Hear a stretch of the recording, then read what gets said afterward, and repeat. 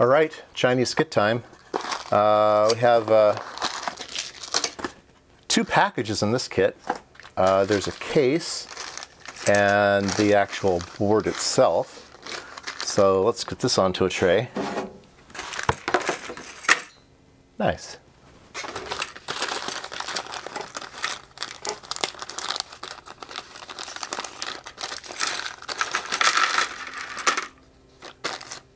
So this is another function generator, but I think it's going to be a pretty nice one.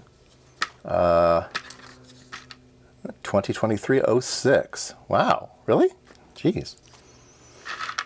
It's 07 right now, or is it 08? I guess it's 08. So this one uses a fancy part. This is the ICL 8038. So this is a function generator on a chip. So it's going to use that. It's got some op amps, I think. TL082s. I should test those. Maybe I'll test those before we put them in the board. And a ICL 7660. That's a charge voltage inverter. So it's a regulator that inverts the voltage. So it'll take whatever the incoming is and flip it upside down. Nice double-sided board, pretty good quality. Yeah, a bunch of parts. It does come with a schematic, which is hard to read, but basically it's the chip and some buffering. And does it give me, yeah, it gives me a parts location and everything. Gives me some actual instructions on welding. I always called it welding. Blah, blah, blah, blah, blah. Jumper cap, switching out, blah, blah. Okay. I don't like to read stuff, so let's just get it built.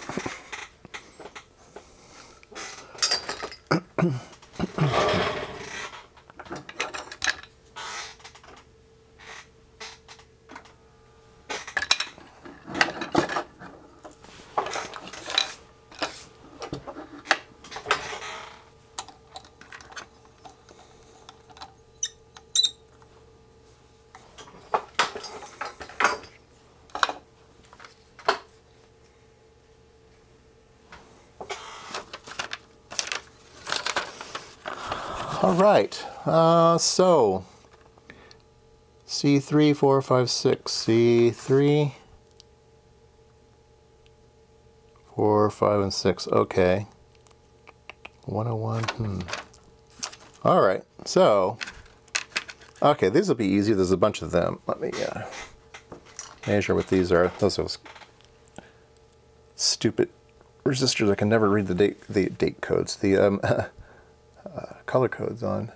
Okay, these are 10Ks. Let's put in the 10Ks.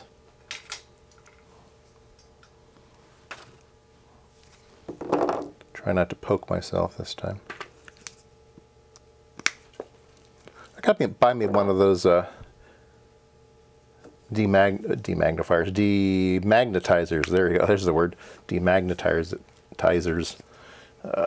These cutters are always magnetized. All right. Let's see here. Small font, but I can just read it. Resistance 10K. Okay, R9, 10.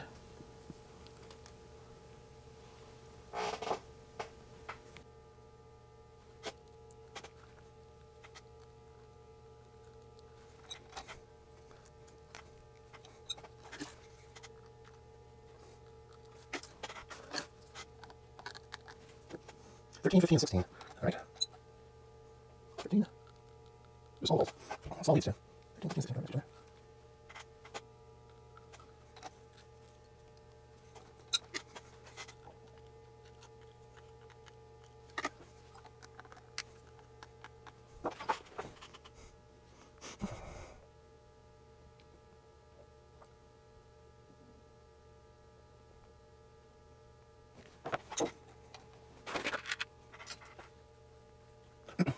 One K resistor. R78.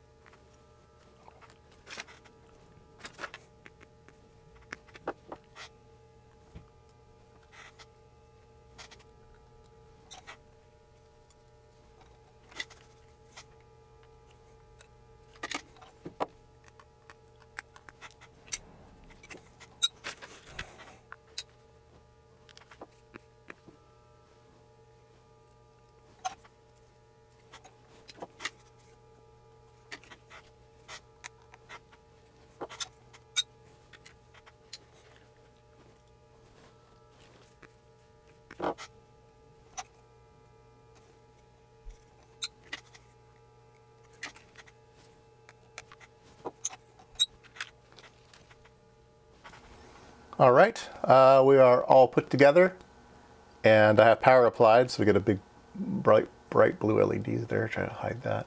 So anyway, we have 4 controls and then 2 adjustments. These controls will eventually go outside the case with knobs. These are internal adjustments to adjust the distortion of the sine wave, I believe. This selects triangle sine, and this is 5 banks of capacitors, 4 banks of capacitors to change the speed.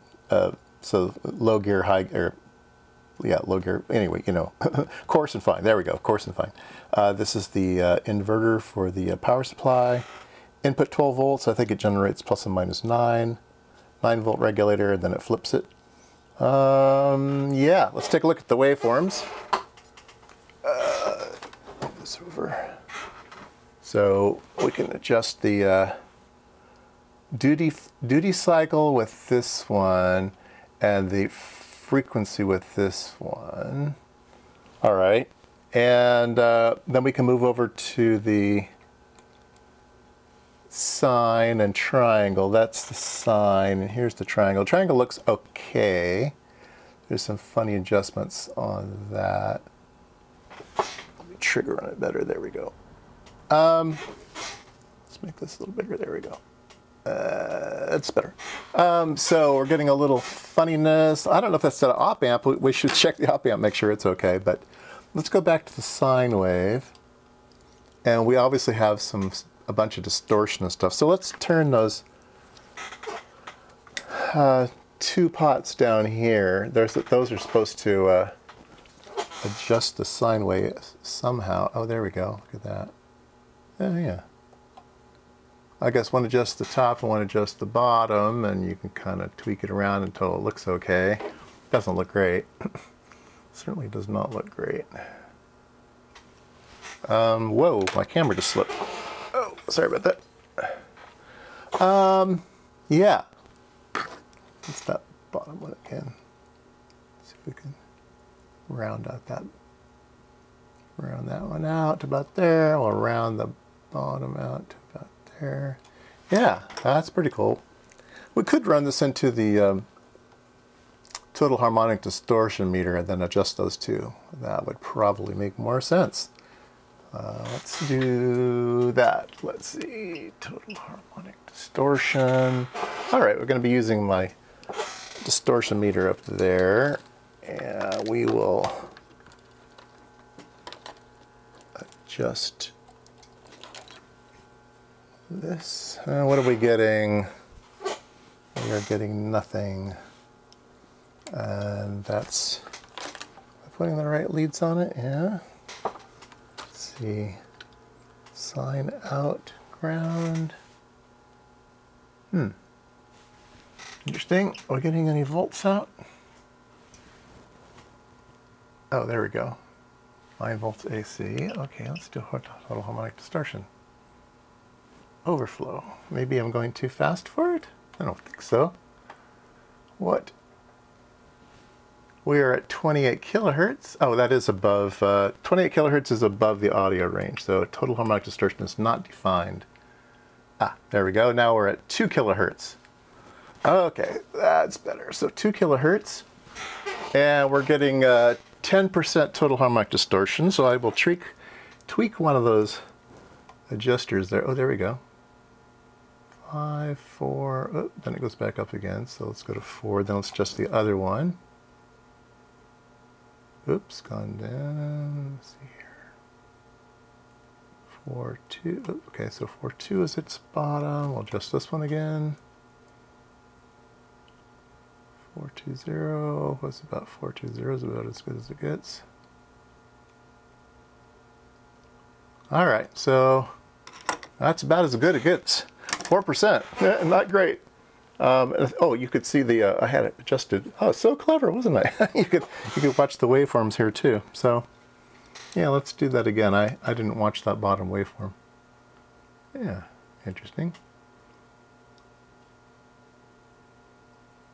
Those are not what I would have chosen, but measurements don't lie. Yeah. Okay, there we go. That's a better sine wave. Excellent.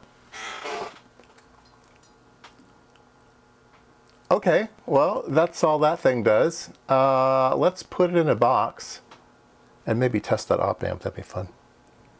All right, I have a good TL082 here, and this is the TL082 that we got with our kit.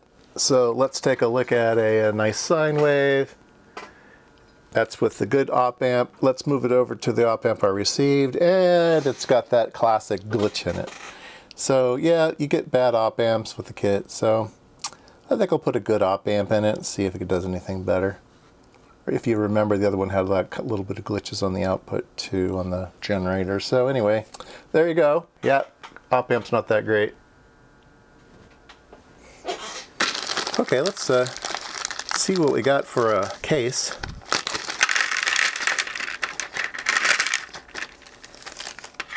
Typical clear plexiglass.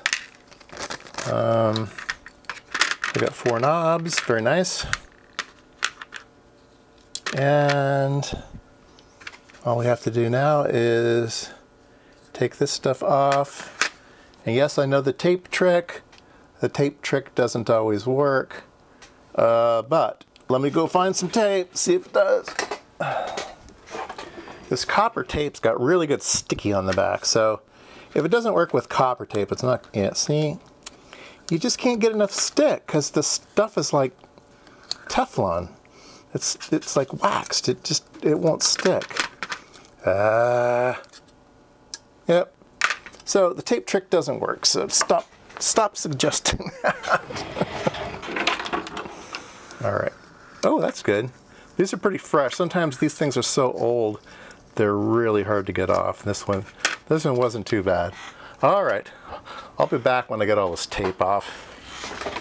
All right, the little sticker said it was made last month, so amazing.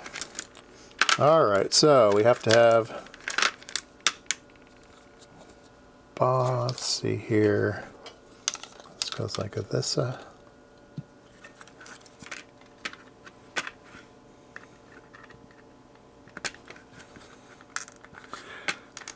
Okay, this one says duty, this one says frequency, this is offset, and this is amplitude. So there you go. Yeah,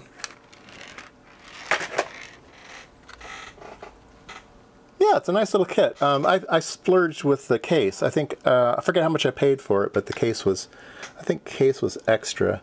It is marked, this different ranges, 5 to 50 hertz, 50 hertz to 500 hertz, 500 hertz to 20 kilohertz, 20 kilohertz to 400 kilohertz. So that's what this jumper does. This jumper is triangle and sine. I think I demonstrated that. 12 volts in or something. It's got a regulator, so anything above 11 volts is fine. I just put some little wires in here so I can clip to them. So yeah. I think it's a nice little kit, and looking good.